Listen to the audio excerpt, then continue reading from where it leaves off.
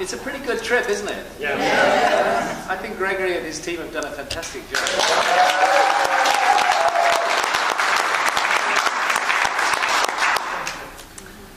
Okay, so we had some discussion in the past about Gnosticism and duality, and I'm going to give a talk related to that theme tonight. It's possible one or two people in this room may have heard this talk or a version of this talk, in which case I hope it'll be like watching a good movie again. Yes, for sure. But there's a lot of material to get through, and it's very complexly interrelated, and you may not see where I'm going with it at first. But the background to the talk would be found in these three books, which is Supernatural, the Master Game, which used to be called Talisman, is being renamed as the Master Game that I wrote with Robert Bobal, and my novel Entangled also concerns the themes of this talk, and I touched on some of these themes in my TED talk as well, which I got into trouble for. So that, I would say, is obviously a question that everybody in this room has asked themselves at some point or another. And frankly speaking, as I've passed into my 60s, I find myself asking this question more often than I used to ask when I was immortal in my 20s. And the truth is, nobody knows. You know, we can have our faith, we can have beliefs, but we really don't have any facts. Our beliefs may take the form of facts in our mind. We may be absolutely confident on the answer to the question, or we may be in great doubt on the answer to the question. But the question is there, and in a sense, the question of what happens to us when we die is also a question about what is the purpose of our lives, if indeed there is any purpose to our lives. And there are some who hold that there is no purpose to life, and that nothing happens, we're just gone when we're dead, and that's the end of the story. Like Richard Dawkins, who is was formerly the professor for the public understanding of science at Oxford University. Very famous man. I have met Richard Dawkins. He's extremely eloquent speaker, very effective arguer, very persuasive, and he has an enormous following. He's famous for his book, a recent book, The God Delusion, but actually what put him on the map, he's a geneticist, and what put him on the map was The Selfish Gene, published some decades ago, which argues that our bodies are simply vehicles for servicing our genes. And Dawkins is strongly opposed to any sort of mystical ideas, and he belongs to that faction of materialist scientists who call the kind of ideas that a lot of us in this room entertain, they call those ideas woo-woo. And they laugh at us for holding those ideas. But I would say that there's a strong element of woo-woo in Dawkins' ideas as well. For example, when he says that, as he does in this quotation, of course I agree with him that we should all live our lives to the full. Definitely, this is an incredible gift that we've been given in the form of life. And absolutely we should live our lives to the full, and what a waste if we don't. But then to say because there is nothing after it, that is a bridge too far for me. That is woo-woo, actually. That is a scientific fairy tale. When a scientist says that there is no life after death, that's not a fact.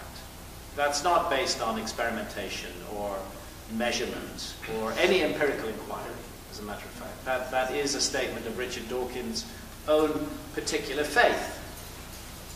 It's a belief system. It's as lacking in evidence to not believe in life after death as to believe in life after death. And his statements on these matters have no more weight than anybody else's statements. But because he is the professor of the public understanding of science at Oxford University and a famous geneticist, many, many millions of people around the world have been taken in to the belief that he is actually telling us some kind of fact here. And I think it's important to be clear that it's not, in any sense, a fact. Death. Because we live in in a world governed by materialist science, we work with a materialist definition of death. Everybody's heard of flatlining. We have these machines called electroencephalographs, which measure brainwave activity. And the legal definition of death is the complete cessation of brain function, as evidenced by the absence of brainwave activity on the electroencephalogram. And the problem that I have with that is that we are not our brains. We are a consciousness. That's what we are. We all know it in our hearts. Whatever this mysterious thing called consciousness is, that is what we are. And the question then arises, what is the relationship between the brain and consciousness? And all we can actually say is that the brain is definitely involved in consciousness in some way. There are, by the way, a huge number of neurons in the human gut. Next to the brain, the gut has the most amount of neurons in the human body. It's not an accident that we speak of a gut feeling. And there's very interesting issues where people have had, for example, heart transplants, and where they start to acquire the memories or thoughts of the person whose heart they have received.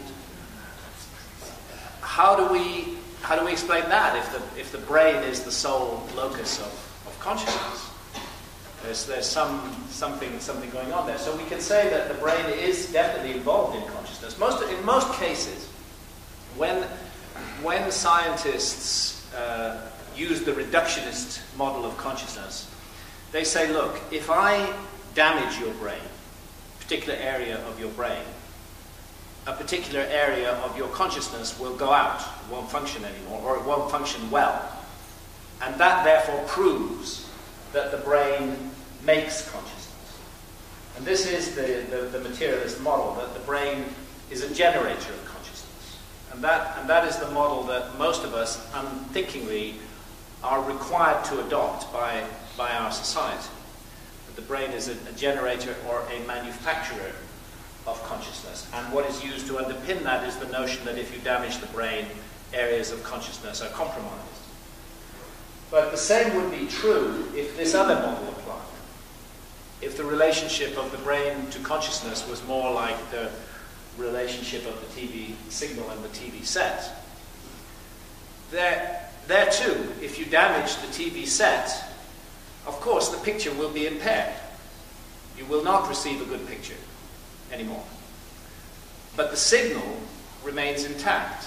And so the other possibility is that consciousness is more like, I'm using an analogy, I'm not saying consciousness is a signal, but I'm saying it's more like a signal and its relationship that it manifests or it's expressed or it comes into appearance through the TV set, rather than it is something made by the TV set. We know, as a matter of fact, that the TV pictures are not made by the TV set. They are the product of the TV signal.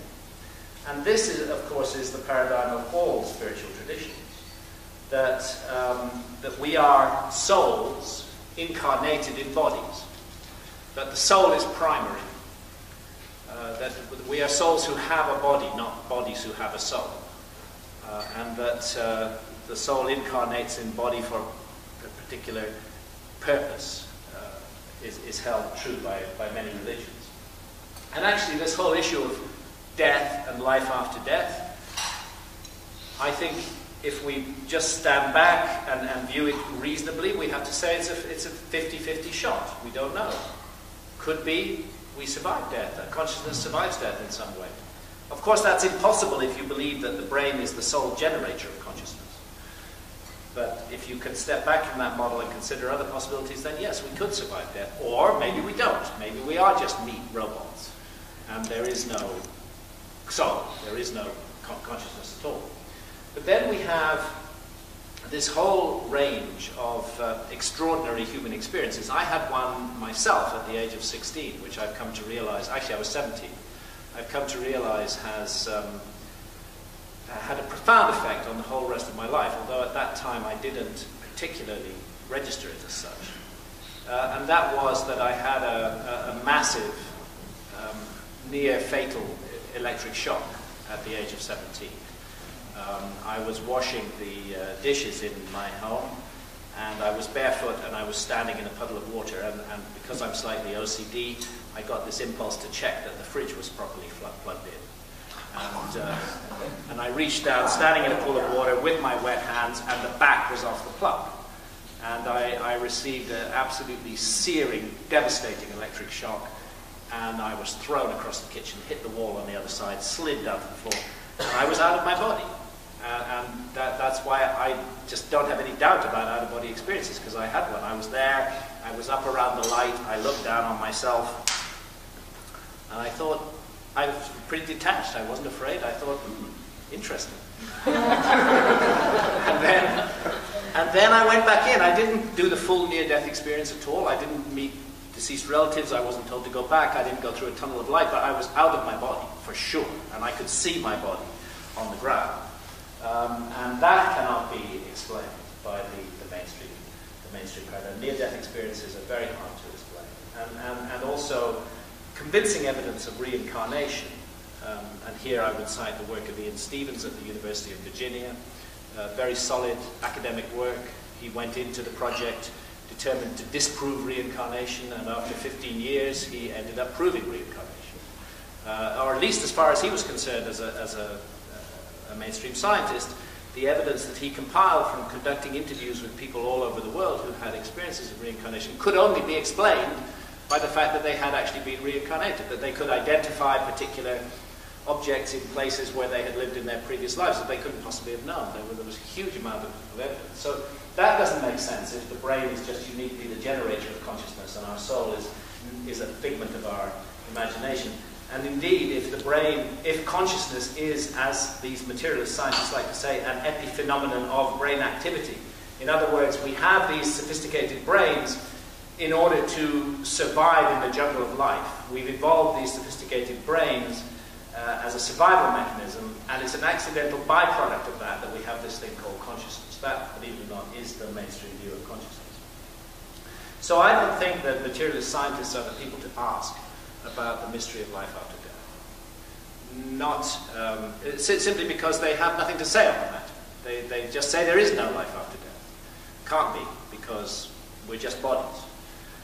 I think the people to ask are, amongst others, people like the ancient Egyptians, who really thought about this problem and devoted their culture to considering the problem of how we lead our lives and what is the meaning of death.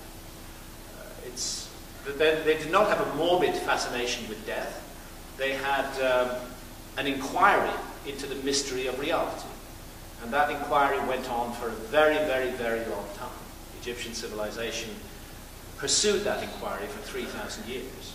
And they put their best people on that, to think about that. And they came to certain conclusions. And they expressed those conclusions in extraordinary symbolic art. And what we see here, this is from the pharaoh Seti I at Abydos in Upper Egypt. What we see is the goddess Isis feeding Ankh, feeding immortal life to the pharaoh Seti I. The sense is that immortality is something that can be striven for or attained and ultimately granted by the gods. Here, the story of Osiris, this is one of the fundamental myths and traditions of ancient Egypt, that Osiris is the god of the first time. He rules in Zeb Tepi when the gods walked on earth. And he is the founder of the system that becomes Egypt. He creates this beautiful, harmonious, balanced kingdom in line with the laws of Ma'at, of celestial harmony. But there is envy and jealousy from his rival, Set. And Set kills Osiris, and he murders him, and his body is cut into pieces. And Isis, the consort of Osiris, reassembles those pieces of the body of Osiris. And she takes the form of a bird. In some of the traditions it's a swallow, and in others, as here, it's a kite. And she hovers over the phallus of Osiris, and she receives his seed and gives birth to the divine child Horus, who renews the line. So every Egyptian pharaoh was the Horus king, and he aspired to become, after his death, an Osiris in the heavens. The serpent eating its own tail is a reference to the eternity of time that we see, the Ouroboros serpent that we see on the second shrine of the tomb of Tutankhamun. Sorry, the reproduction in here isn't that great, but I love this image also of the second shrine of the tomb of Tutankhamun, where the initiate is receiving through the third eye, through the pineal gland, the rays of these stars up in the heavens. It's as though there's there's a recognition of the role of the pineal gland, of the third eye, in this process of immortality. And here, Santa showed this as a double exposure. The tomb of Unas, 5th dynasty pharaoh at Saqqara in Upper Egypt, inside the pyramid of Unas. And behind, on the other exposure, the Great Pyramid of Egypt. And in a way, this makes a very important point, because the Great Pyramid itself is mute. There are no texts inside the Great Pyramid. There are these disputed hieroglyphs in the so-called quarry marks in the relieving chambers above the king's chamber. But otherwise there are no texts at all. The monument must speak for itself, purely in terms of its architecture and its effects upon consciousness. But here in the 5th dynasty, we get these incredibly complex texts, the so-called pyramid texts, and these starry ceilings begin to appear. There's always this connection with the heavens in ancient Egyptian religion. And these are the pyramid texts written on the wall, the earliest pyramid texts written on the wall of the pyramid of Unas at Saqqara in Upper Egypt. And that's what the pyramid texts look like, and indeed that is the name of Unas there. And again, stars feature prominently in the ideas that are contained in the pyramid texts. And they're part of an extraordinary body of literature. We're all familiar with the ancient Egyptian Book of the Dead. Everybody's heard of that. And it was called the Book of the Dead because it was written on papyrus scrolls, and usually placed inside the mummy when the body was mummified. Earlier than the Book of the Dead, we have the book of what is in the Duat. The Duat was the celestial afterlife kingdom through which the soul, it was believed that the soul must make a perilous journey after death. And what we need to do with life is prepare for that journey. Coffin texts are earlier still. They were written on the lids of coffins to be visible to the mummy. And oldest of all are the pyramid texts. But essentially, the message of all of these texts is the same. They're all one liturgy, just reformulated in different periods. And they seek to prepare us for our journey through the Duat. And in that sense, they bear a lot of comparison with the Tibetan Book of the Dead, which also seeks to prepare us for the journey through the Bardo, through the between, where our souls pass time before returning to incarnation. And this Duat place in the ancient Egyptian symbolism is really very interesting, because on one level it is definitely a region of the sky, and we can identify that region of the sky quite specifically as falling between Orion and Leo in the heavens, and I'll show a diagram relating to that. But it also has a physical aspect, like it's a three-dimensional system of corridors and passageways, often with gates. And at those gates we're going to be asked questions, and we're going to be tested by sometimes monstrous entities. And we must be prepared for all of that. We must be prepared for everything we encounter on the journey through the Duat, because if we enter the Duat bewildered, afraid, surprised, as Richard Dawkins might indeed be, if he entered the Duat, then we're going to have a hard time there, and we will not secure our next incarnation in the way that we might wish. The relationship of the pyramids to stars quite apart from the fact that you can't align monuments of this scale with the precision that they're aligned without using astronomy, I think is visible to the naked eye. And it was my friend Robert Bauval who really nailed it down with his Orion correlation theory back in the early 90s. And Robert and I worked together on a keeper of Genesis called The Message of the Sphinx. And I showed this diagram the other night. In the texts, there's a mysterious reference to the duat, to what is called the hidden circle of the duat.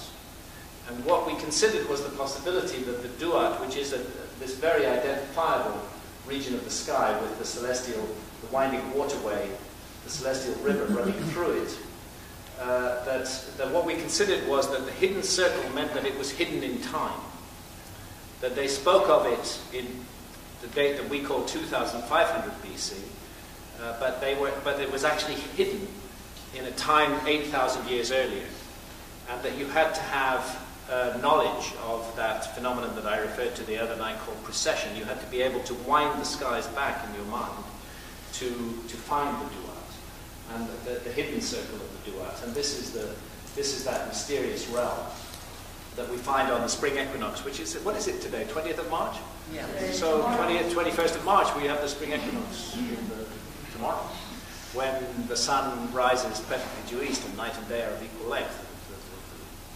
Heaven and earth join. That's what's happening here. Nile, winding waterway, Orion, Pyramid, Sphinx, Leo. This is the hidden circle of the duat. The suggestion that we must be initiated into these mysteries, that's part of the purpose of life. I just want to take a slight excursion to take you around the Giza Plateau, and to make the point that I don't think the pyramid, the Great Pyramid in particular, can be understood without reference to those texts. I don't think the texts can be understood without reference to the Great Pyramid, and that all of them are... I don't know whether the Great Pyramid is also a power plant. My friend Chris Dunn, who I've known for many, many years and love dearly and have worked with for a very long time, is convinced that the Great Pyramid is a power plant, and he's a machine tool maker. He has very great knowledge of these things. Maybe it is, but what I'm sure it is an instrument for transforming consciousness, and that it is connected to an ancient science of immortality. It may have many, many other functions as well. But if we want to regard the Giza Pyramid as a machine for generating power, we shouldn't forget its sacred functions as well, because ultimately that is what it's all about. And there it is, 6 million tons, 2.3 million blocks, 52-degree angle of slope. And as I always point out when I give this talk, that is the corner that you want to climb if you're going to climb the Great Pyramid illegally, or legally, come to that. Because the southwest corner has the most perfect line, and it's most easy to follow up to the top of this 481-foot monument. And the Great Pyramids tower over the city of Cairo today, dwarfing all modern architecture. And this is a view from the Santa took from an Egyptian military helicopter hovering over the Giza Plateau. This is the village of Nazlet al-Saman. And here is the Great Sphinx, just here, looking due east across the Nile Valley. And there's Khufu, Khafre, and Menkaure. I don't think they were made by Khufu, Khafre, and Menkaure, by the way, but I don't know who they were made by, but they're conventionally attributed to 3 pharaohs of the 4th dynasty. I mean, if this was Khufu to be his tomb, which in my view is a nonsensical idea, then it was built in 20 years during his reign. You get into stunning calculations of how many blocks per minute had to be moved in order to complete the 6 billion ton monument in 20 years. It just defies belief. As we fly round to the west side, we see again the three great pyramids. Here, the tombs of the nobles. There was a sacred sanctity attached to the site, and naturally people did wish to be buried close to this sacred place.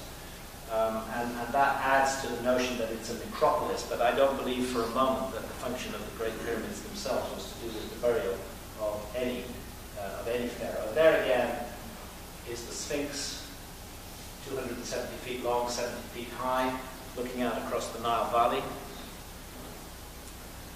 And coming closer, we're looking at the northern faces of the three great pyramids here, where their true entrances are. And closer still, you can see that there's half a course of masonry on the south side at the top of the Great Pyramid.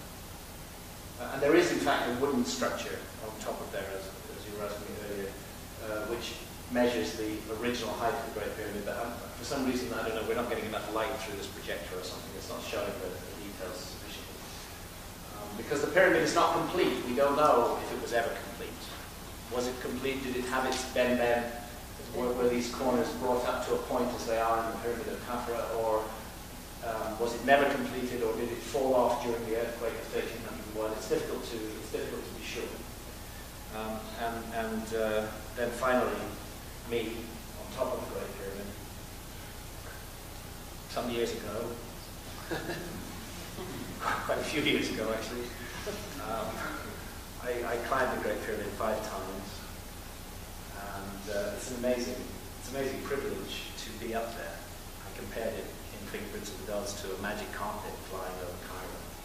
And it's a great place to be in the dawn, to be up there, climb into the dark, and be up there, for the heavens just rolling above you, and this sense of this huge sacred energy just rumbling underneath you. I mean, it's not the last surviving wonder of the ancient world for no good reason. It is the most incredible place on planet Earth. Right? There's just no doubt about it. The Great Pyramid is the place to be.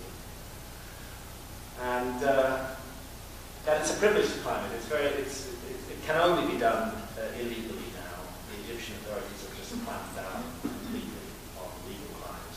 But fortunately, Egyptians are human and subject to human weakness, and money can change hands, and the deal can be done. How much? Well, it cost me. I mean, the one time I really paid, I set out the figures in Fingerprints. I forget. I mean, it was probably like a couple of $100. It wasn't that much. It would cost you more now. Now it's $2,000. Huh? $2,000. $2,000 now. You see, that's what happens with inflation. But they are starting from 10,000. They are what? They are starting from 10,000. Oh, they start from 10,000 and count down? Yeah. Yeah, I mean, when I first climbed it, which was like 1994, we had to bribe. I told the story in Fingerprints because we bribed the guards in advance, and then we bribed them again on the spot, and it was all very tense. But I don't think I ended up paying out more than $200 or $300. It was better then. Now you pay more. And again, apologies if you've heard this before, but I found my granddad's graffiti just down there. There's lots of graffiti here, and my grandfather's was there. P. Hancock, 5th of April, 1916. And I had my dad check my grandfather's diary, and sure enough, on that date, he says, climb the Great Pyramid today. So, it means a lot to me. Personally, that one. So there it is, the Great Pyramid, this amazing, enigmatic structure. And here are its innards. There's the subterranean chamber, which is 100 feet vertically beneath the base of the pyramid, and close to 600 feet beneath the apex of the pyramid. And it's entered through the true entrance, the true northern entrance to the Great Pyramid, which was closed actually until the 9th century. At that time, the pyramid still had its casing stones, and the Arabs couldn't figure out a way in, and Caliph Mamun started breaking a hole into the pyramid, which is called Mamun's Hole, and that's the entrance that we go through into the pyramid to this day, and eventually exposed the internal corridor system. This part, of course, is hewn out of solid bedrock, and I believe that the subterranean chamber is the oldest part of the pyramid. I think, as a matter of fact, that's why the pyramid was built there. There is a natural mound inside the Great Pyramid, about 30 feet high. And what we must then picture in deep antiquity is a natural mound into the side of which was cut this channel, and beneath which was excavated this chamber. And then later the pyramid was built on top of it. I think the subterranean chamber is prehistoric, and it's the original primeval mound why the Great Pyramid was built there. That's the subterranean chamber as it looks today. And really the Egyptological theory is laughable, which is that this was originally intended to be the tomb of Pharaoh Khufu, but that the Egyptians, those whimsical ancient Egyptians, having excavated this 300-foot long sloping corridor, which by the way is perfectly straight from top to bottom, and having got down there and started excavating the subterranean chamber, well, they just changed their minds. And they said, no, actually, we won't bury the pharaoh there. We're going to stick him higher up in the pyramid. And they abandoned it. I think that's a nonsensical idea. I think this is a fundamental part of the Great Pyramid. It was designed and intended as such. I believe these pins of stone themselves play a part in its overall function. It's amazing sound effects that you get down there. You can hear somebody chanting in the King's Chamber when you're down in the subterranean chamber. Here's how it looked 100 or so years ago. Much more spooky than it is today. Scary, in a way. And it's interesting to look at these ancient pictures. That's that corridor, the descending corridor that goes down to the subterranean chamber. And into its side is cut this channel, which leads up through a sort of winding intestine called the well shaft that joins with the main corridor system up here. Quite a feat that, to make this connect with that. Nobody knows what it's for or what it's all about, really. But if we go on up here, and then we're going to find ourselves in the ascending corridor going up there. That's what the ascending corridor looks like. Nice railings now and steps. It's still a difficult climb if you've got stiff legs. But as long as you can bend double an eighth walk, it's fine. And that's the junction of the horizontal corridor that goes to the Queen's Chamber and the Grand Gallery that goes on up to the King's Chamber. And again, that's that junction point there where this 19th century photograph shows us. Today it's very nicely tidied up, but you go along through there and you come into the Queen's Chamber. There's a step in the corridor, nobody knows what that's there for, and finally there is the Queen's Chamber itself. And those, we were talking on the bus about the robotic exploration of the shafts. That's the southern shaft of the Queen's Chamber, which points at the star Sirius.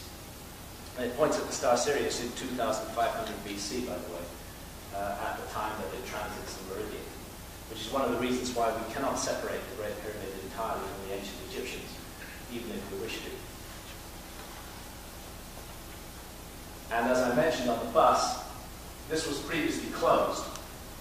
There was a blank stone face there until 1872, when the British Freemason Wayman Dixon discovered that the hollow points and knocked them through, and we now know that the shafts are there. And those shafts, in the case of the Queen's Chamber, do not exit on the outside of the pyramid. And there's a whole issue about what they're about. Whatever they're about, one of the things they're about is a connection to this afterlife system. And there is the Grand Gallery, this amazing cavity inside the Great Pyramid, which is 153 feet long and 28 feet high. And it's what's called a corbel vault, which is that each course slightly overhangs the course below it, producing this vaulted effect. And right up there at the top is the antechamber that leads you into the King's Chamber. How many here have been to Giza? I bet just about everybody. We're all Giza pilgrims, so you know what I'm talking about. And there again, it's interesting, instructive to look how people had to get up there in past times. That when there was no, aids, no banisters to cling on to, you work your way up into that gloomy darkness. And you would come through from the antechamber into the King's Chamber itself.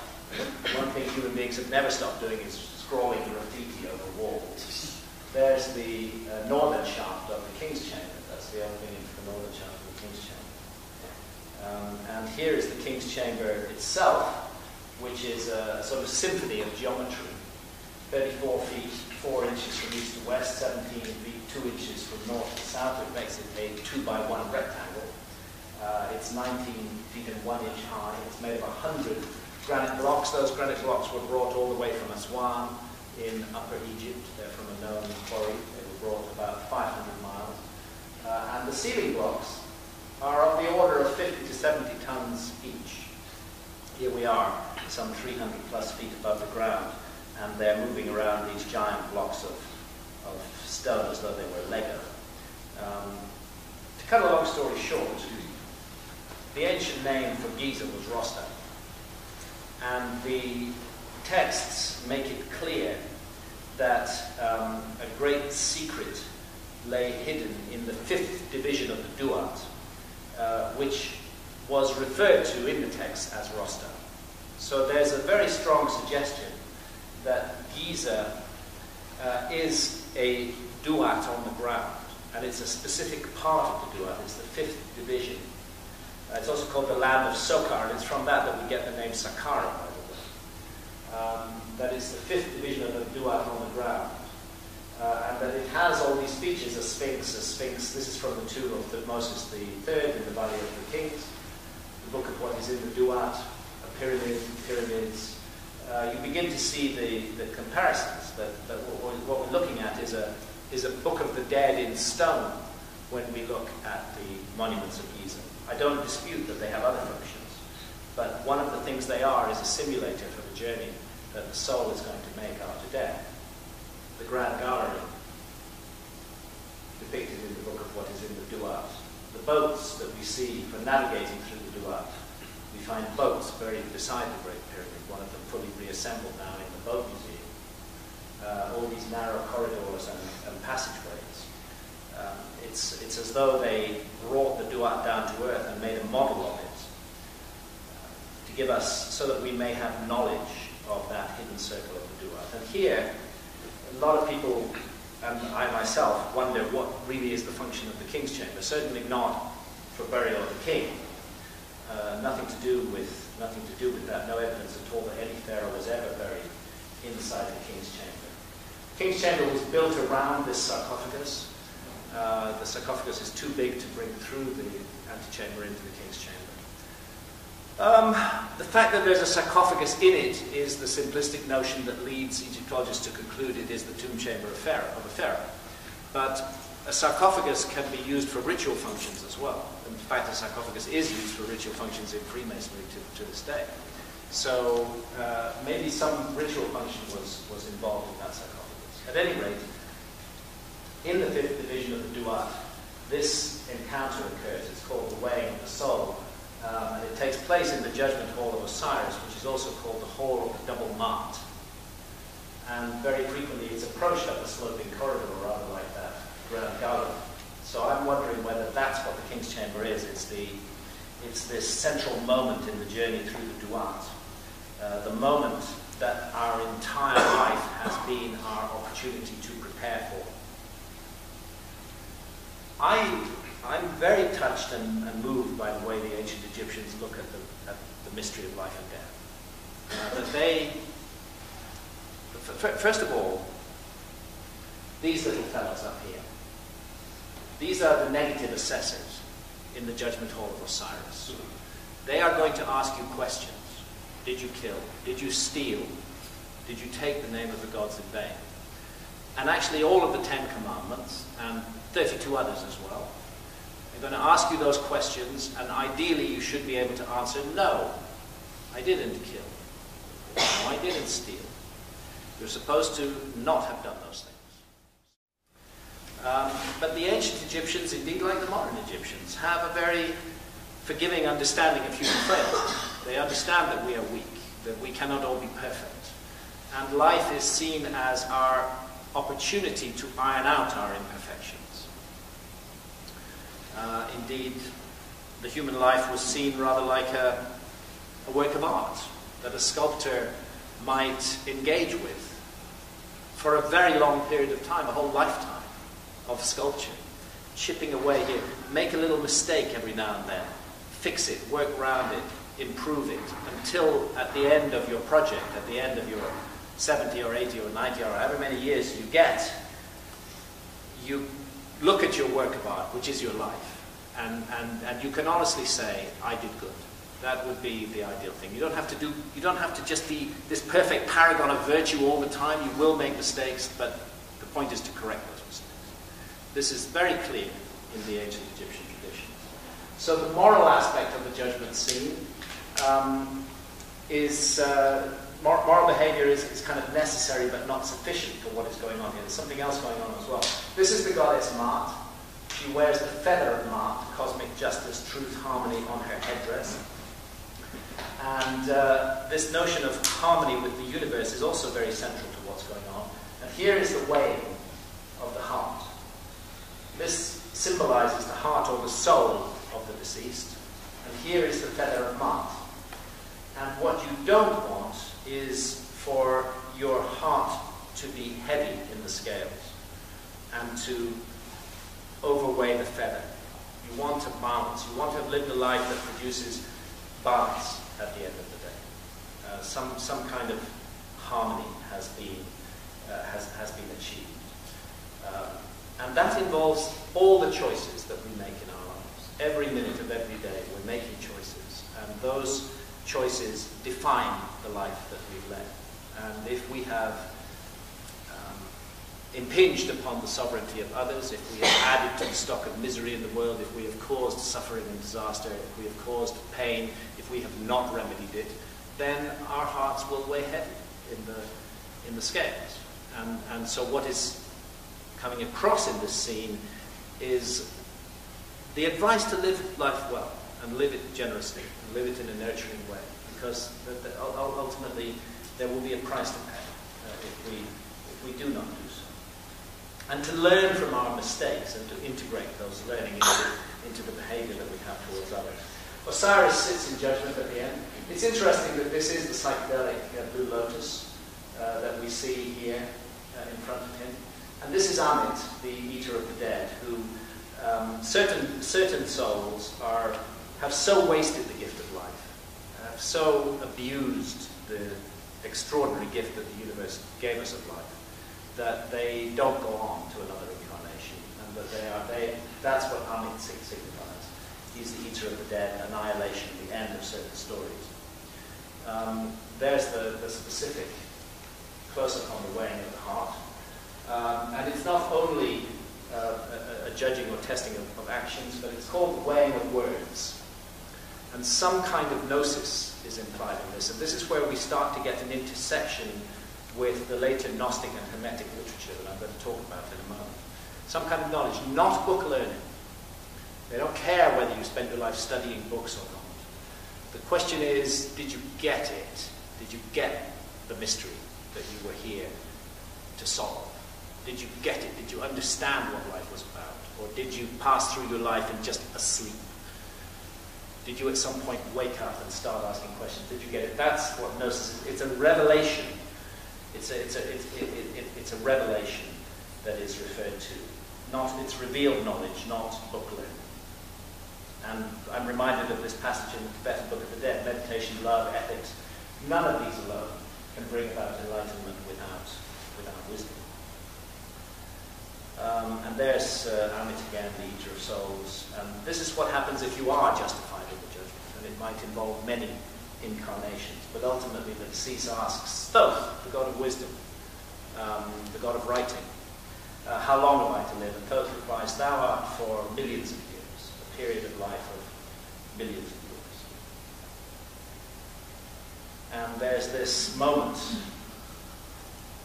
beautifully depicted here in the tomb of Thutmosis the third at Valley of the Kings. It involves a feathered serpent, interestingly enough, the Osiris figure, and the soul rising up into the stars. And symbolically, yes, I understand that can be taken as an ancient alien thing, but symbolically, what it meant was the ultimate aspiration of the soul was to be reincarnated, to be reborn as a star, and to shed light and life throughout the universe, and on the scale of millions and billions of years, not of the little short lifetime of a human being. So for the ancient Egyptians, the sun, the stars were all conscious objects. They were not dead matter in the way that we view them in our society today. And it's clear that in their inquiries into the mystery of death, the ancient Egyptians were using visionary aids. And I would highly recommend the work of William Embodem from Cornell, California State University, who's done very serious study of this. I don't like the word narcotic plants in the title of his book, because these are not narcotics. Although he has shown that the ancient Egyptians did use opium as a visionary aid. They used the opium poppy. But the blue water lily is particularly figured in ancient Egyptian iconography, and turns out to have hallucinogenic properties. And also, and this idea was given to me by Dennis McKenna, the brother of Terence McKenna. If we look at the ancient Egyptian tree of life, on which, when you're justified in the judgment, your name is written by the god Thoth, we discover that the tree of life is Acacia nilotica. And that is a tree which is rich in dimethyltryptamine, in DMT. And it would not be, it's not far-fetched to imagine that the ancient Egyptians could have found a way to extract DMT from the bark of Acacia nilotica. Since they were masters of chemistry, I mean, we get the word chemistry from our chemit, which is the chemit, the old name for ancient Egypt, but indeed the word alchemy as well. I think they were using these visionary plants. Now, when Egypt was brought to an end, and it was brought to an end at quite a specific time. It lasted a very long time, and it went through the Greeks, of course, occupied Egypt. That's the Ptolemaic period. But the Egyptians colonized the Greek mind. The Greeks became Egyptians. They didn't detract from Egypt at all. They were actually, it was a sort of, they were physically present, but it was the Egyptian mental state that colonized the Greeks at that point. The Romans, it was a rather different story. The Romans also absorbed many Egyptian ideas, and I think had it just been Rome, it would have been okay. But the problem was, it wasn't just Rome. The problem was when the literalist faction of Christianity that became the Roman Catholic Church became the state religion of Rome in the time of Constantine. That's when things started to go wrong for Egypt. That's when intolerant, fanatical Christian mobs began to run riot in Egypt and to destroy the temples and to persecute the priests. And they did so because then Christianity, in the form of the Roman Catholic Church, had become the state religion of Rome. They did so with the power of Rome behind them. This was the terrible brew that brought an end to ancient Egypt. And the story that's told of Constantine's conversion, he was one of those horrendous Roman emperors who did, just terrible things to people, including poaching his wife alive in steam, or boiling her alive in a bath, depending on which account you follow. His soul was weighing very heavy as he reached his later years. And of course there are many stories of his conversion, but this story is particularly resonant, that he went around the various religions in Rome and said, can you fix this for me? I'm not going to live forever, and I want a good afterlife. And they all said, no, sorry, we can't do anything for you. You'd be too hideously bad. But the faction of Christianity that became the Roman Catholic Church, who were also present in Rome, they said, we can sort you out. And that is part of the reason that Christianity became the state religion of Rome. At any rate, as we're going through this transition into Greek-Roman times, beginning of fanatical Christianity, two bodies of texts emerge. One of them are the Hermetic texts. The Greeks called the Egyptian wisdom god Thoth, they called him Hermes. The Romans called him Mercury. The Hermetic texts. And the other are the Gnostic texts. And these texts are written primarily in Latin and Greek. and they express, as far as I'm concerned, and I went into this in enormous depth in my book Talisman, now called The Master Game. All the references are there. Whole sky, ground, religion, everything is present. They express ancient Egyptian ideas in the new way that is going to be necessary in the new age that is coming. They take it out of the symbolic language, they put it into another kind of language. And as indeed in the ancient Egyptian religion itself, the ideas that the Hermetics and the Gnostics express are extremely dualistic. We wouldn't know about the Gnostic texts at all, except the only way we knew about the Gnostic texts until 1945 was through the words of those who persecuted the Gnostics in the early centuries of the Christian era, the heresiarchs. They persecuted the Gnostics and they burned the Gnostics at the stake, and they told us what the Gnostics believed, but in a very perverted way, because Victor writes history, and a very bad idea was given of Gnosticism by those Christians who persecuted them. The Gnostics regarded themselves as Christians, by the way. They saw Christ as a great Gnostic teacher. Fortunately, at the time of the persecution, an entire library of Gnostic texts was buried in a huge earthenware jar at Nag Hammadi in Upper Egypt, very near where you will now find the Temple of Dendera, and which was still functioning at that time. And they buried their texts there, and those texts were rediscovered in 1945 by an Egyptian peasant family. As the story goes, the mother of the peasant who found the text actually used the first 2 codices as kindling in her fire. But then the family said, hang on, these might be valuable. And they started leaking them out onto the black market, and the rest of the texts were preserved in that way. And eventually scholars got to work and they bought up all the texts and compiled them back into what is now called the Nag Hammadi Library. And anybody can read it in English. The translation, the editing is by James M. Robertson. There are many translators. These are amazing texts. I mean, they're not easy to read at all, and they have very complex language, but I would highly recommend anybody who is pursuing the mysteries to read the Gnostic texts. They're just fundamental reading in this area. And as I've gone up on the screen there, its ideas are coherent systems that are characterized by an absolutely negative view of the visible world and its creator, and the assumption of a divine spark in man, his inner self, which had become enclosed within the material body as a result of a tragic event in the pre-cosmic world, from which it, typographical error there, from which it can only escape to its divine origin by means of the saving gnosis. And so this is the Gnostic view of the Gnostic duality, that there's the spiritual realm and there's the material realm. And they kind of touch at the edges, but they don't interconnect. In the Gnostic view, all matter is evil, only spirit is good. And the world of matter is the world of darkness and wickedness. Our true essence was purely spiritual. But as a result of this cosmic accident, which involves the aeons are the, if you like, the divinities of the Gnostic system, and one of them, Sophia, falls into matter. That is the idea of the cosmic accident. It's never really explained why Sophia has this fall. And in her fall, in her terror, in her confusion, she creates a thing called the demiurge. And the demiurge in turn creates the earth, and he creates mankind, and he creates archons, who are the evil angels who are to keep mankind in place. But Sophia takes pity on this creation, and she inserts a spark of divinity into mankind. And that spark of divinity can be freed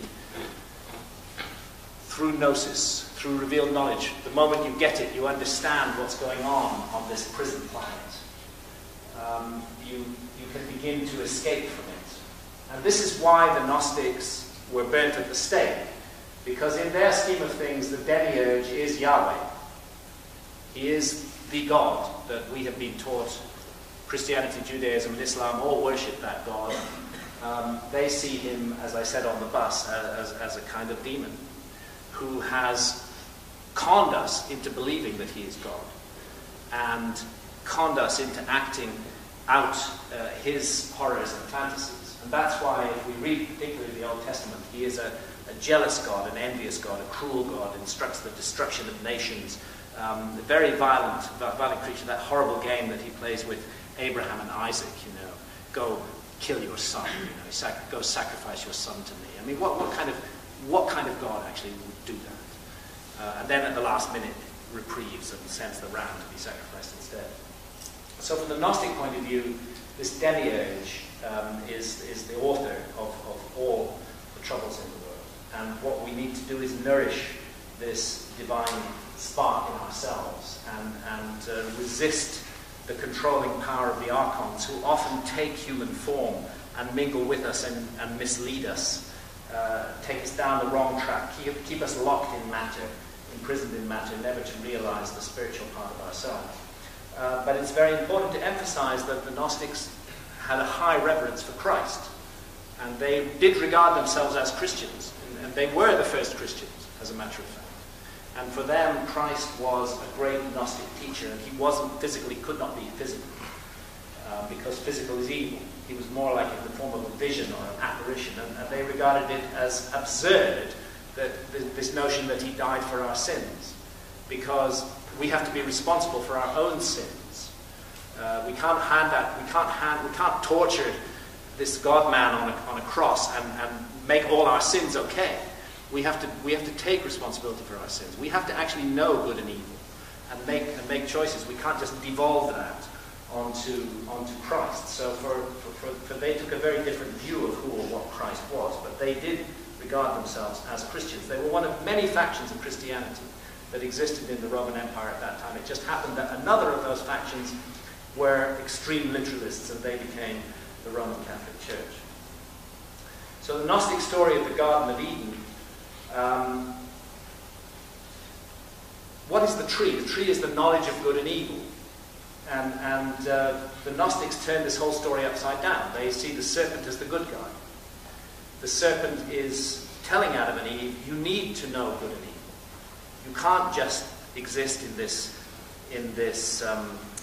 state of ignorant bliss. You have to know good and evil if you are to free the divine spark in yourself. You're going to free it through the revelation of knowledge and through the choices that you make. So quite the opposite of how we find it in the biblical text. In the Garden of Eden, the serpent is the good guy for the Gnostics. And we know what happens in the Garden of Eden, that Adam and Eve eat of the tree of knowledge of good and evil. And the demiurge, as the Gnostics see it, or God according to the monotheistic faith, drives them out of the Garden of Eden. And the very humiliating scene, sort of being beaten on the bottom by angels here. Naughty attitude. Go away. Go and suffer forever. How dare you seek knowledge of good and evil. Goodness knows, next thing you'll be doing, you'll be looking for the tree of life. Yes. And then you may become gods like us. That's the weird thing in Genesis. You may become gods like us. Who are us? What is going on here in these texts? 1291 AD, Gnostics were not completely wiped out. They did survive in various forms. And in Gnostic churches, we see what the tree of life is. It's a psychedelic mushroom. It's Amanita muscaria, used in shamanic traditions all over the world for thousands and thousands of years. Probably was the soma of the Vedas here in India.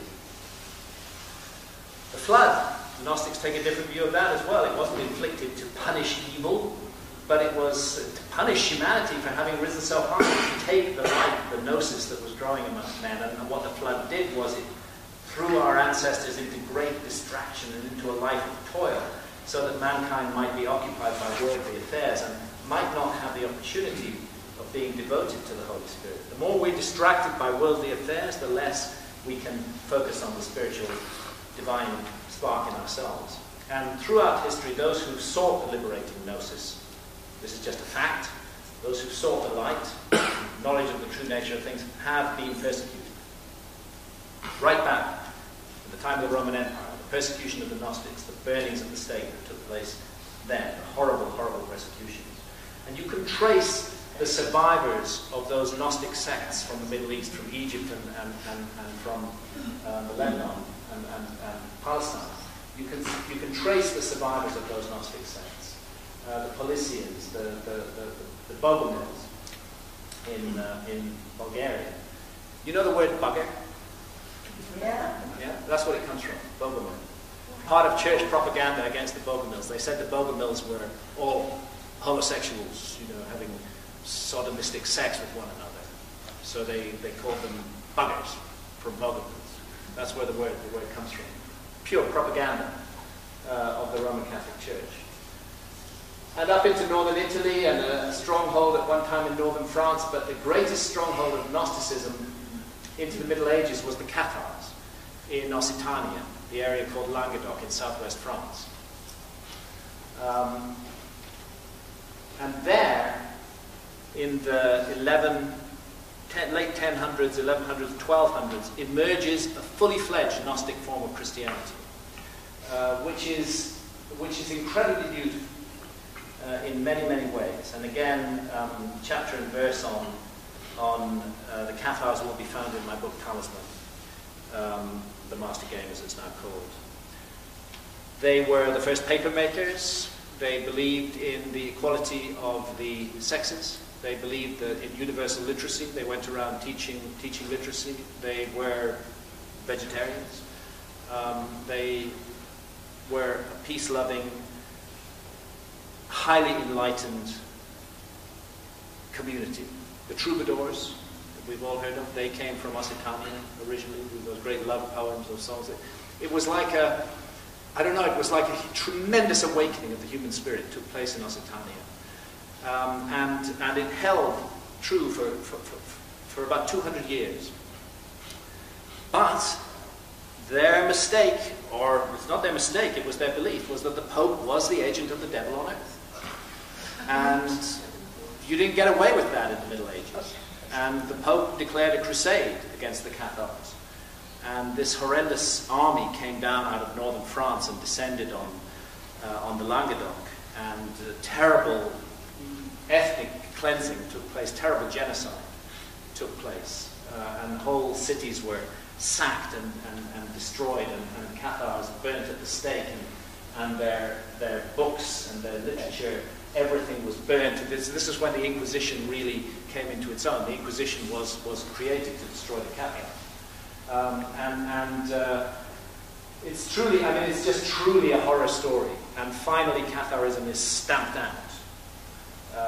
And the Roman Catholic Church prevails with its dogma, keeping us in ignorance, refusing to allow people to read and write, keeping the sexes unequal, everything the opposite of what the Cathars did. And from the Gnostic point of view, this was the work of the Demiurge and his archons. And indeed, the Demiurge and his archons and their human servants are always trying to steal the light, and are certainly doing so today. So from the Gnostic point of view, if, as we all sense, the light is growing amongst mankind today, then we can also be sure that there are tremendous archonic forces at work in our society. And if this scenario were correct, and I don't mean to cause offense to those who adhere to the three mainstream religions, but if this Gnostic scenario were correct, then how might we expect these forces to manifest? And I have to say honestly that this is one of the ways that they will manifest.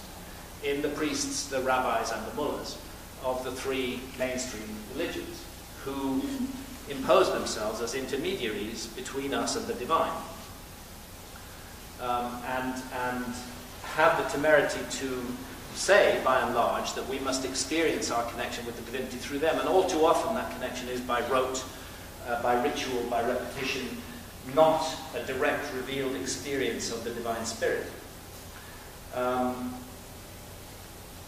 All of the troubles in the world, if we go back to the 12th and 13th, the 11th, 12th, 13th centuries, the Crusades, the holy wars of Islam, the horrendous persecution of Native American peoples, all justified by the ethic of these religions. And I think it's not even controversial to say that Christianity, Judaism, and Islam, with their competition for the so-called Holy Land, with the engine of turmoil and hatred and mistrust and suspicion that the Holy Land has become, are the source of many of the crises in the world today. And they need to fix this, you know. And maybe they will, from the Gnostic point of view, they'll never fix it because that's what they're intended to do. They're intended to stir up turmoil, hatred, fear, and suspicion. The burnings at the stake, I mean, went on until the 1700s. It's just not that long ago. You know, we have the whole scandal of the paedophile priests in the Roman Catholic Church, and then the stoning to death of innocent women in Islam, all done in the name of God. You know? I mean, what kind of God authorizes that? And I don't think that the religions can be absolved of responsibility and we can just say this is bad people. Personally, I don't think that. I think that religions are responsible for this, and they should step up and take that responsibility, because that's the only way to change it. The state is another archonic influence, which again seeks to persuade us not to be responsible for ourselves, but to hand over our responsibility to higher powers, along with our taxes. And states multiply fear and hatred and suspicion, as we're seeing going on right now around Ukraine, with the competition between America and the Soviet Union, or well, Russia, effectively, focused on the Ukraine. And actually, that's a damn dangerous situation that's happening in Ukraine right now. I don't know where it's going to go to or where it's going to play out. But ultimately, these are states that control nuclear weapons. So does Israel, so does Pakistan have nuclear weapons, so does India. I mean, you know, we need not live in fear of geological cataclysms. The human race is perfectly capable of wiping itself out with this stupidity. And I can't help feeling that if we're to move forward and to grow, then we have to grow out of this state of mind, where the state and the big religions and the big corporations dominate everything. That's the other thing that we've seen in the last thousands of years, is the growth of big corporations. All of these deny individuals sovereignty and responsibility. And so I would say in general that our society doesn't support, but it undermines those who seek to explore states of consciousness that are nurturing the spirit. And I think that's why we become as species with amnesia, that we have this global archonic culture that is lulling us into forgetfulness, and that we're not awake and aware en masse. The controlling powers of our society want to keep us asleep and oblivious and divided from one another, and never to recognize human unity. So this brings me back to DMT, which is the active ingredient of ayahuasca. And in our society, it is a serious criminal offense to possess DMT.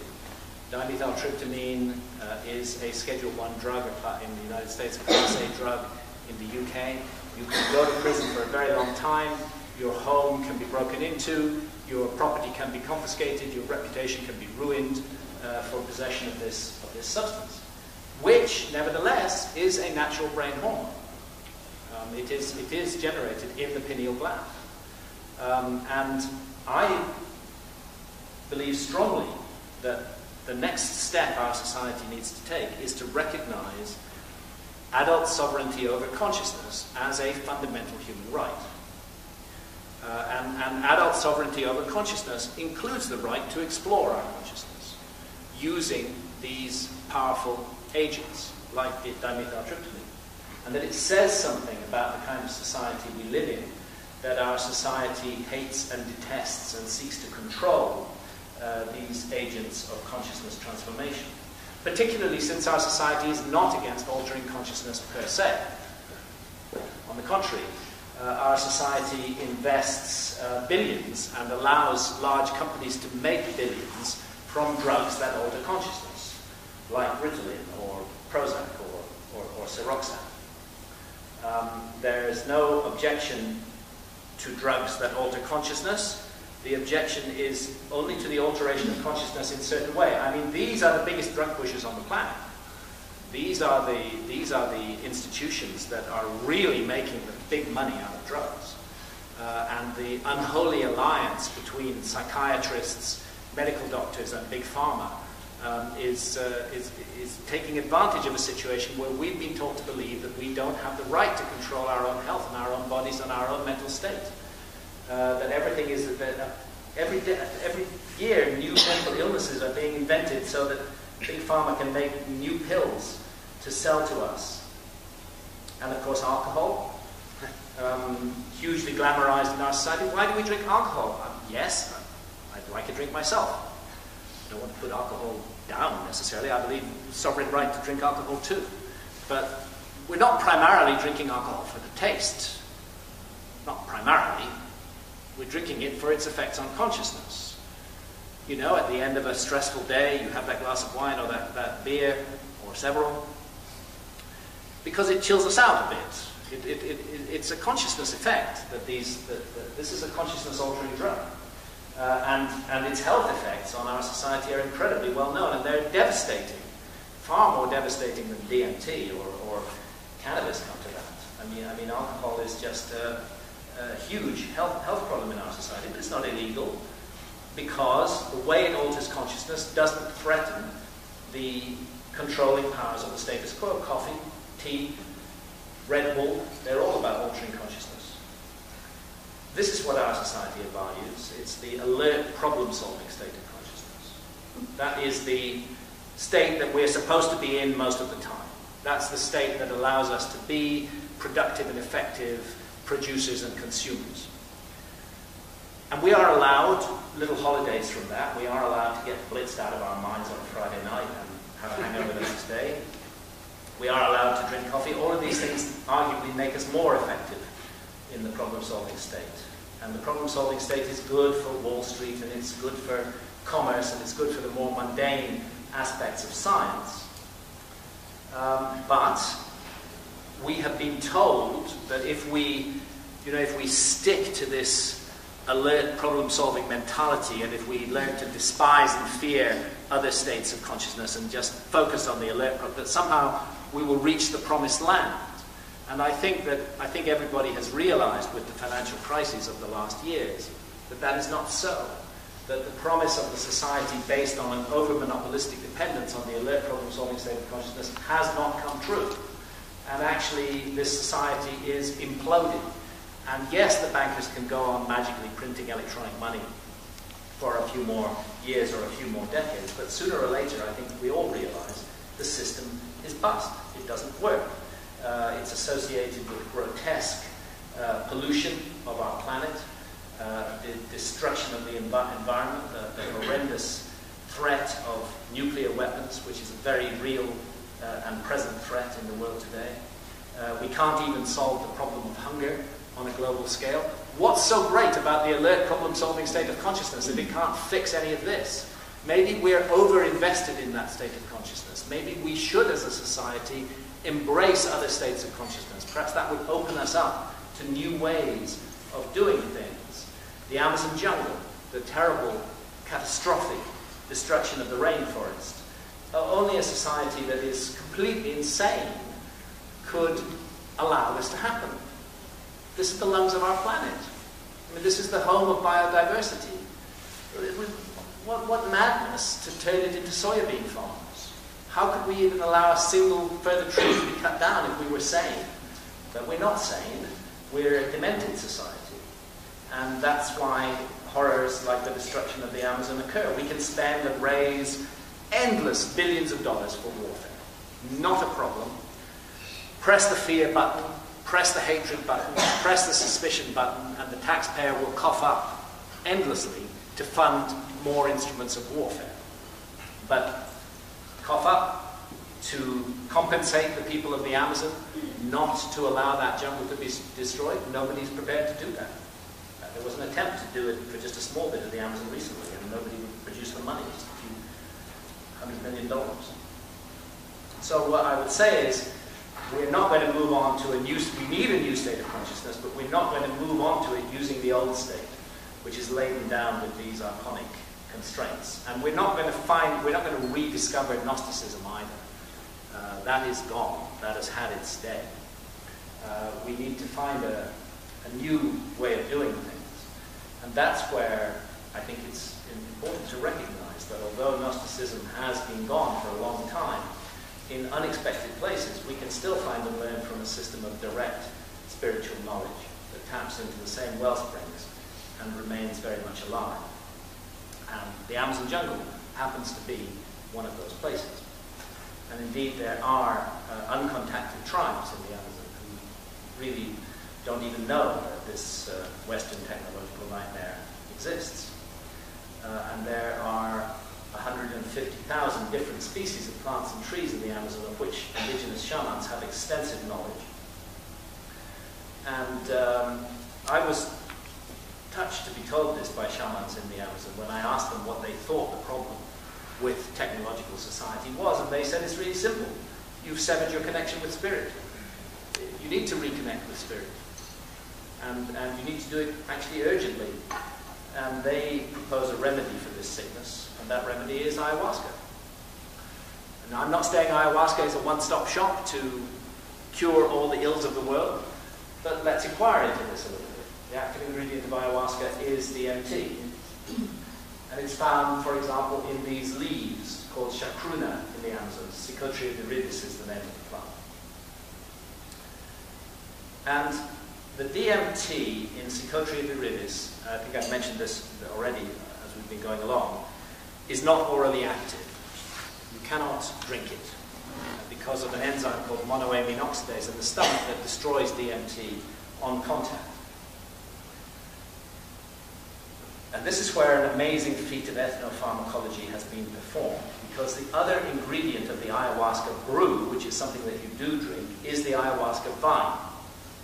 And the ayahuasca vine, while arguably not hallucinogenic itself, although some would disagree with that, contains a monoamine oxidase inhibitor, which switches off the monoamine oxidase in the stomach and allows the DMT in the leaves to become orally active when they're cooked together with the vine in the ayahuasca brew.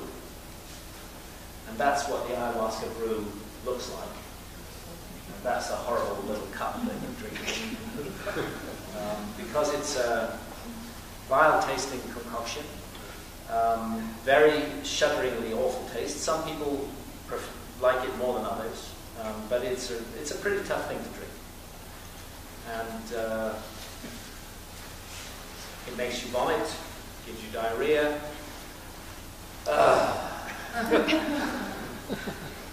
Well, I've had my 55 or so sessions. I'm going to continue drinking ayahuasca because I feel that I still have much to learn from this amazing jungle teaching, even though the lessons are sometimes painful and difficult. The first lesson ayahuasca teaches is we're not our bodies. Yes, it gives you diarrhea. Yes, it makes you vomit, but don't be embarrassed by that. That's a cleansing. That's something that you need to do. And it's really what is happening at the level of consciousness that matters with ayahuasca, that it's a portal to enchanted realms. And this is the mystery of ayahuasca. The transpersonal experiences that people all over the world have when they drink ayahuasca, the sense of connection with an intelligence is very powerful and very, very real. And when you've had that experience, it's difficult to accept the material of our brains. It feels more like you're entering into another field or another level of reality. And here's the work of Robert Venosa on the right here, passed away recently, unfortunately. He was a friend of mine. And Alex Gray here, another great visionary artist whose work has been touched by ayahuasca. And the previous images that I was showing are the work of Pablo Amarillo, passed away in 2009, a great ayahuasca shaman of the Amazon. And the message, one of those universals of the brew, is about the sacred, magical, enchanted nature of all creation and the interdependence of material and spiritual realms. And here's Martina Hoffman's work. She's the partner of Robert Venosa. Again, another great visionary artist whose work has been profoundly affected by her long relationship with ayahuasca. The spirit of ayahuasca is most frequently encountered as a creative guide, as a healer, and as a modern teacher. And again, I got into trouble with Ted for speaking of Mother Ayahuasca. I did hedge it about with qualification. I did say I can't prove the reality status of this. Maybe it is just a figment of my imagination, but so many people, it's particularly strong amongst Westerners who drink ayahuasca, is the sense of an encounter with a powerful, transformatory, feminine spirit who administers tough love, which can include a powerful kick up the backside from time to time if you don't get your behavior right. But that there is something feminine about the spirit. Not all cultures see ayahuasca as a female spirit. There are some in the Amazon who see the spirit of ayahuasca as male. But this is the manifestation that we find. She's a shapeshifter, in my view. But what I personally believe to be the case is that something is happening in brain chemistry that is allowing those who drink ayahuasca to gain contact with another level of reality. And in that other level of reality, we encounter this teaching spirit. There's a life review in ayahuasca. That's why many people will be found crying during ayahuasca ceremonies, because you suddenly realize the pain and suffering that you have caused to others, which previously you had simply justified to yourself. And it's why ayahuasca is so effective at getting people off addictions to hard drugs, drugs like heroin and cocaine. Jacques Mabit's Takiwasi clinic in Tarapoto in Peru is one place where drug addicts are being freed of harmful addictions with a month of ayahuasca sessions. Very often freed of their addiction permanently and without any withdrawal symptoms whatsoever. During the ceremonies, a revelation comes. They understand why they have this abusive, dependent relationship with that substance, and they are able to abandon the substance without further problems. It's a remarkable thing. Dr. Gabor Mate in Canada is another man who was doing amazing healing work with drug addicts with ayahuasca until the Canadian government stopped him on the grounds that ayahuasca is a drug. Really, I mean, methadone is such an inferior way of dealing with heroin addiction when you have the personal transformation that ayahuasca can bring. In my own story, you all know it, I was addicted to cannabis for 24 years. It was a central part of my life. I did graduate, to very strong varieties of skunk. I did stopped smoking it on the advice of my children. Bad for the lungs. Combustion products. I switched to a vaporizer, which is a great way to consume cannabis. And my relationship with cannabis was a very long one. From the time of Fingerprints of the Gods, I would say that I was stoned all day, 24 hours a day, or at least all my waking hours. When I wrote The Sign and the Seal, I only smoked cannabis on the evening and weekends, times when I wasn't writing. But when I never wrote and smoked. But with Fingerprints, when I began to go on to a 7-day-a-week schedule of writing, I thought, why don't I try and smoke cannabis and see what happens? And I liked what happened. And I wrote Fingerprints of the Gods entirely under the influence of cannabis. Not a word was written without me being stoned. This went on with my books, but gradually it began to slow me down. I was in this sort of blissful state, but maybe it wasn't so blissful. And as the years went by, the happy face became a sad face. And I became different. I don't blame the herb. I blame my personality, my abusive, over-dependent overuse of the herb. I was not treating it as a sacred plant, which is what I should have been doing. I was treating it as a kind of crutch for everything. My whole life revolved around cannabis. I became very jealous, very suspicious. I related to everybody with suspicion. And I was very, very bent out of shape. And that's when I'd been receiving messages from ayahuasca for years that I needed to adjust my relationship with cannabis. But finally, in October 2011, over a series of 5 sessions in Brazil, I don't believe in hell, by the way, but ayahuasca took me to a place that looks like Hieronymus Bosch's hell. And seemed to say to me that I was very much I had taken the wrong path, and that I needed to adjust that path. I needed to adjust it urgently. Otherwise, I would not I was wasting the gift of life that I'd been given. It was like the Judgment Hall of Osiris. Everything about me was transparent and seen, and the bending out of shape of my behavior in connection with cannabis had to stop, and it had to stop there and then. And it did. When I went back to England, I couldn't smoke cannabis anymore, and so I am a personal testimony to the fact that ayahuasca is an effective anti-addiction agent, because if I'd been told 2 weeks before I went down to Brazil that I would not smoke cannabis again, I would have laughed, because it was so central part of my life. I couldn't imagine a life without it, and now I've lived without cannabis for 2011, 2013, more than 2 years. And my productivity as a writer has increased. I feared that I would lose my creativity. Quite the opposite has been the case. I've become much more creative. So I'm grateful to ayahuasca for freeing me from that addiction. Anyway, ayahuasca isn't alone. It's part of shamanism. And shamanism is a system of ideas that is outside of our chronic control. And what is central to all shamanism is altered states of consciousness. They're the universal feature that's common to all shamanism. And in these altered states, it's very common for shamans to report encounters with intelligent supernatural entities who they construe as spirits. And they sometimes take human form, sometimes they take a form that's part animal, part human in appearance, like this fellow here, which is called a therianthrope. Therion, wild beast, anthropos, man, or this bird man over here. And shamans, as they enter the trance state, frequently experience themselves transforming into animal or therianthropic form as they go into the spirit world to negotiate with spirits.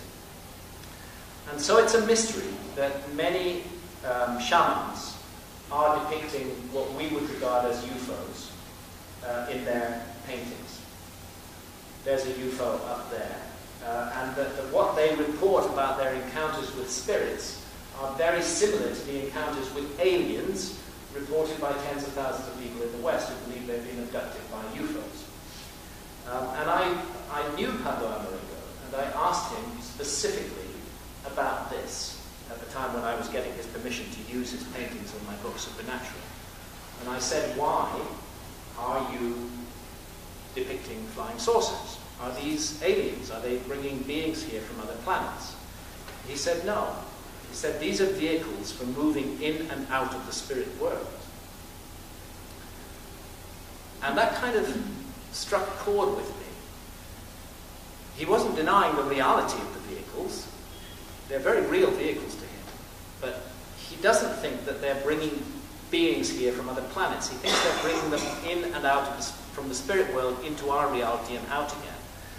And when a shaman talks about the spirit world, that's not so very different from a quantum physicist talking about a parallel universe or a parallel dimension. And I began to wonder, are we dealing in these encounters in the visionary state, are we dealing with encounters with other dimensions? Again, I mean, the depiction of the UFO and the aliens in this shamanic art is very, very clear. This sense of a wider universe to which we're connected. Characteristic flying saucer here, characteristic therianthrope snake man here. It's fortunate that we have huge bodies of data on shamanism, and the classic work is Eliad's big book on shamanism, which will give you chapter and verse on the phenomenology of shamanism all over the world. Hugely detailed documentation. And we have hugely detailed documentation on the alien abduction phenomenon as well, from John Mack, who was killed by in a car accident in London, David Jacobs, Bud Hopkins, and others. And what happened, what I did in my book Supernatural, was to take these two dossiers, the dossier of shamanism and the dossier of alien abductions, and put them side by side. And what I found was that at the phenomenological level, they're pretty much identical. They're pretty much identical. We have the archetype of the grey in our minds, but very often, before the grey is seen, the UFO abductee will see an animal or a therianthrope. So Virginia Horton remembers talking with an intelligent grey deer, and she has the spooky feeling that there's a person inside this deer. Another sees a deer looking through her window. Another abductee sees a wolf standing on her bed. And John Mack sums up, the aliens appear to be consummate shapeshifters, often appearing initially to the abductees as animals, owls, eagles, raccoons, and deer are among the creatures the abductees have seen initially. So these are two very different, supposedly, domains. Western UFO abductees, shamanic encounters with spirits, but the domains seem to overlap. Shamans report being floated up into the sky, climbing threads or ropes of light. You can see illustrations of this from the sand rock art in South Africa. And exactly the same phenomenology is found with UFO abductees. Those threads of light, UFO abductees experience them as well. The sense of being floated up into the sky. There's specific references to entering a metal vehicle in the sand traditions from South. Another metal vehicle, they call it wells of metal in the sky. Again, they're construing this through their cultural framework. In the West, we see it as a flying vehicle in the heavens. But the phenomenology is identical. Abductions take place underwater and underground by spirits of shamans, and abductions take place underwater and underground of modern UFO abductees as well. I won't read everything that's on the screen there. The shamanic ordeal is the classic feature of shamanism, that the shaman experiences an assault by the spirits. A weird kind of surgery, the insertion of objects under the skin, of crystals into the brain. Pain is suffered. There's a sense of being helpless in the hands of these merciless spirits that are just cutting you to pieces. And of course, the surgery is a very common alien abduction experience. It's universal, actually. It's one of the most archetypal of aspects of the alien abduction experience. Piercings, the implants, crystals even. And again, if you compare the phenomenology between the two different realms, I don't need to read all of this out, you can see that they're not different realms. They're the same. They seem to be the same realm, viewed in different ways. Sex with spirits. Shamans are at it all the time with spirits. They have babies with spirits. They have babies in the spirit world. They go meet their babies in the spirit world. And UFO abductees are always having sex with aliens. And they have hybrid babies in the alien realm, and they go over there. So what's the difference between these two experiences? This is the Rupertsberg Codex. Typical, this is 12th century, but this is typical DMT vision of eyes. Eyes in the sky overhead, rather like these eyes in Alex Gray's painting that forms the cover of Rick Strassman's book on DMT, the spirit molecule. And we see an impregnation taking place in connection with this celestial vehicle. And what do we see up here? We see mushrooms, and we see a little elf-like being. Again, I mean, the comparisons just go on and on and on. What's this about? Here's Gelder, 1710. Baptism of Christ, what's this? Up in the sky in the baptism of Christ, or is it a shamanic initiation? Maria Sabina is given a book by a spirit. She learns many things from the book, but she's not allowed to keep it. The same thing happens to Betty Hill. The same thing happens to Betty Andreasson. UFO abductees who are given books, learn from them, but are not allowed to keep them. And shamans and UFO abductees often return with a sense of mission. Fairies and elves, another domain, a third domain. So we've got aliens, we've got spirits. What about fairies and elves? What are they? And why do they have so much in common with aliens and spirits? And here I absolutely need to pay tribute to the work of Jacques Vallée, who was the first researcher to observe the crossovers between fairy elf realms and alien realms. And his book, Passport to Magonia, published in 1969, is highly recommended reading on this subject. And what I did in Supernatural was just take the dossier forward from 1969. So fairies, like spirits, like aliens, are in the business of abduction. The fairy dance is this whirling, turning dance. If you touch it, you're taken into another world. You may spend 500 years there, even though you think you've just spent 5 hours.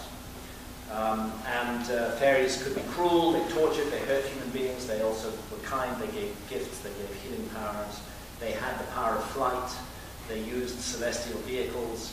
What's the difference with aliens or spirits for that matter? Fairies abducted people underground just as aliens and spirits do. Their fairies appeared as animals or as part animal, part human creatures, therianthropes, classic creatures of vision. Melusine is a feared medieval fairy who abducts human babies. And indeed the snake woman, the snake man is a universal feature of art all around the world. And the therianthrope just goes back and back and back, which let's be clear. Shamans in the Amazon are painting creatures that are part human and part animal in form. What is Theseus and the Minotaur? What is the Minotaur but an animal that is part human, a bull man? A bull man in a cab wrestling with a lion, 1800 BC. All of the Egyptian gods are therianthropes. Classic creatures of vision. You don't see these things in everyday life. You do see them in the visionary state. Creatures that are part animal, part human. The oldest surviving cave painting in the world, from Mani Cave in Italy, is a therianthrope. Horns of a bull, the body of a human being. Hollenstein-Stadel Cave in Germany, a lion man carved out of mammoth ivory. Bison men all over the painted caves, notably this figure in Chauvet. And the sorcerer from Troy Frere, which is a hybrid of many different animals. Theory.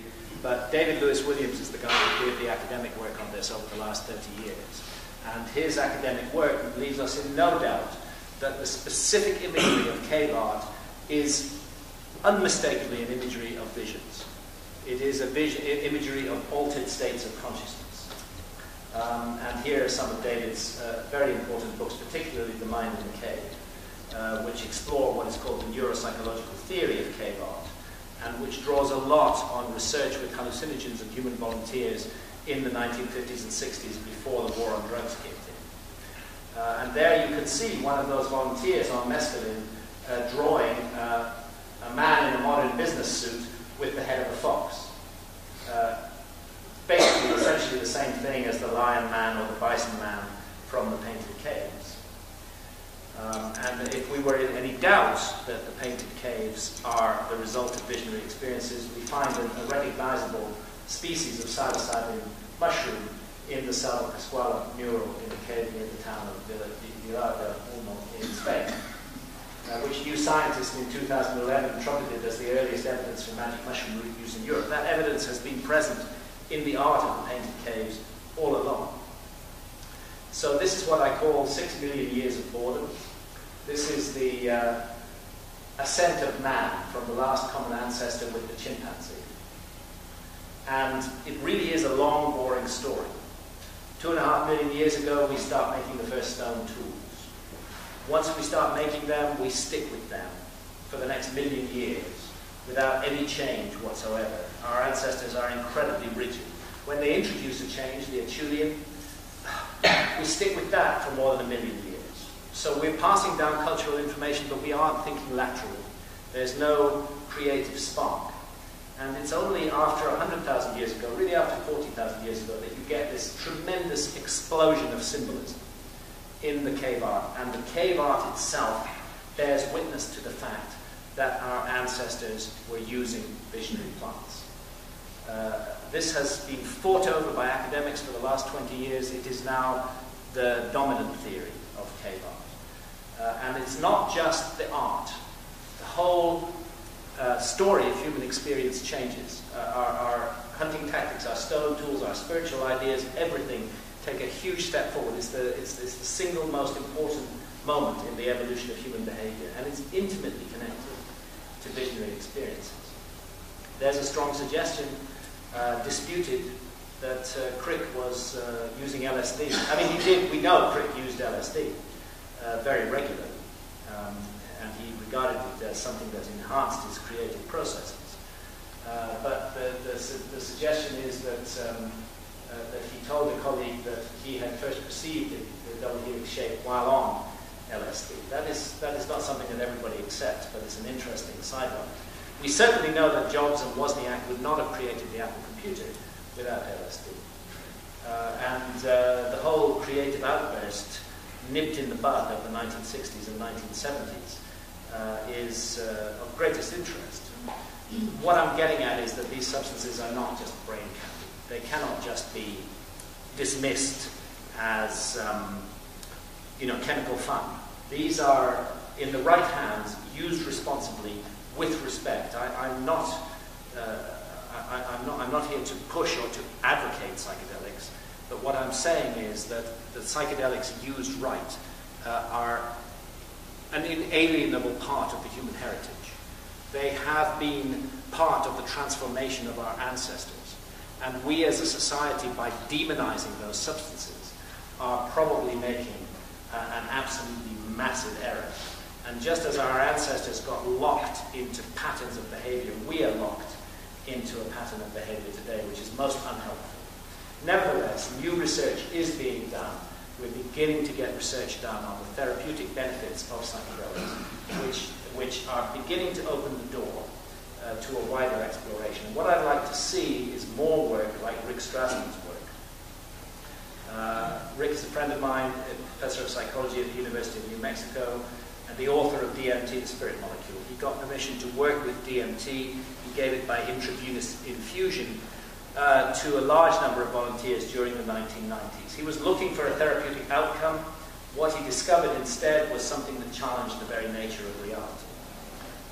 More than half of his volunteers reported experiences that are phenomenologically indistinguishable from the experiences of UFO abductees. They were not being physically abducted. They were lying on a hospital bed in the University of New Mexico.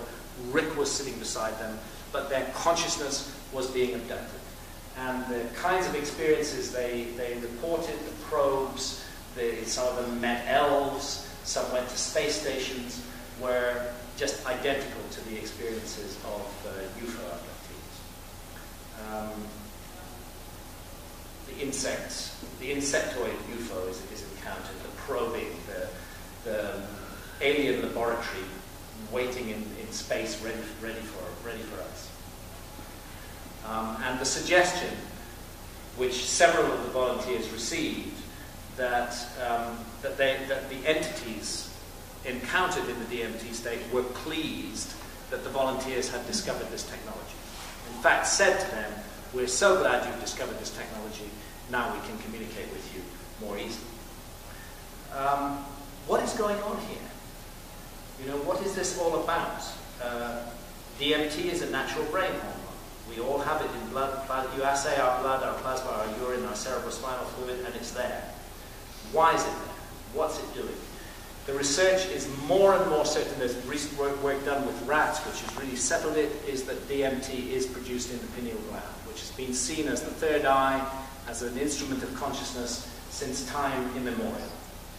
And the pineal gland indeed is a sense organ in evolutionary older animals. It has a lens, a cornea, and a retina. In humans, it's descended deeper into the brain, but maybe DMT is its lens.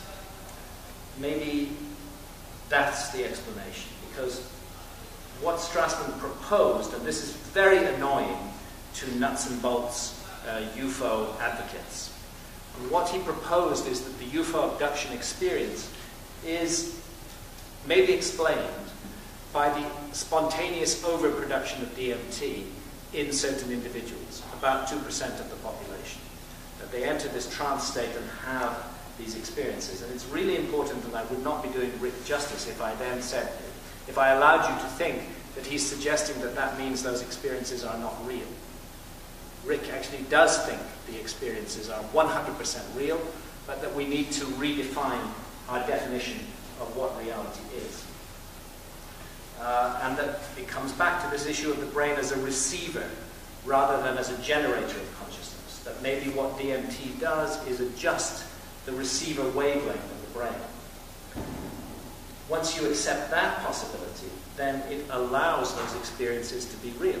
They're not normally accessible to our senses, but with the receiver wavelength of the brain adjusted, they become accessible. We're no longer tuned in to channel normal. We're tuned into all those other channels that are broadcasting at us. And Rick associates it with dark matter. These worlds, usually invisible to us in our instruments and are not accessible using our normal state of consciousness. However, just as likely as the theory that these worlds exist only in our minds, is that they are, in reality, outside us and freestanding. If we simply change our brain's receiving abilities, we can comprehend and interact with them. And the very simple analogy that I always use to drive this point home is that if we want to look at a star and we use our little telescope to do so, we first of all got to point it at the right bit of the sky, and then we're going to adjust the telescope. We're going to adjust the focus of the telescope. And while we do so, physical changes will take place inside the barrel of the telescope in the relationship between the lenses. And eventually the star will come into view. Well, see, with DMT, if you wire somebody up to an MRI scanner, you'll see physical changes taking place inside the brain. And what the materialist scientist says is the experiences that person is having are just those changes in his brain. They can be reduced to the changes in the brain. There's nothing else to it. But that's deeply illogical. That's like saying that the star that you see with the telescope is just the changes that take place inside the barrel of the telescope. No. The changes that take place inside the barrel of the telescope allow you to see the star, which you couldn't see before. And the changes that take place in brain chemistry allow you to interact with another level of reality that is normally shut off to our senses. So who needs the Large Hadron Collider when we've got this secret doorway inside our minds through which we can make contact with other dimensions? At any rate, we can't see anything without interpreting it. That is the human condition. Interpretation is instant with any perception, and we interpret according to our culture. I would suggest that the phenomenology of these three supposedly different domains, aliens, spirits, and fairies, what it is telling us is that we're looking at the same phenomenon. Whatever that phenomenon is, which remains open to debate, it's the same phenomenon, and it's very long-lived, and it is connected. I don't deny that there are physical aspects to it, but it is connected to consciousness at a deep and fundamental level. And from time to time, down the millennia, that experience has brought us the forbidden fruit of Gnosis. It appears to have wakened up our ancestors in the Upper Paleolithic and turned them into modern humans. It's awakened us to the true nature of things. And that's why, come back to the Garden of Eden, it's intriguing that in virtually every artistic rendition of the serpent, what do we find? We find a therianthrope. The creature is part serpent and part human in form, a classic entity of the visionary realm. And that brings me back to the Garden of Eden again, and the driving out of man, and the placing at the east of the Garden of Eden of cherubims, and a flaming sword which turned every way to keep the way of the tree of life. Maybe we're meant to find that tree of life.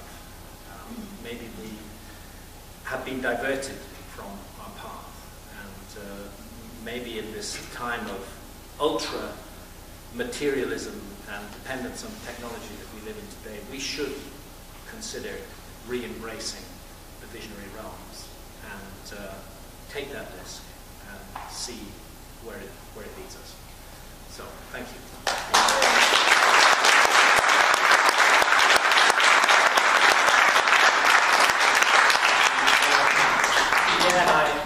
I would propose we do Q&A in the bus. Yes. Yes. Since I'm running out of breath and we all need dinner. Thank you.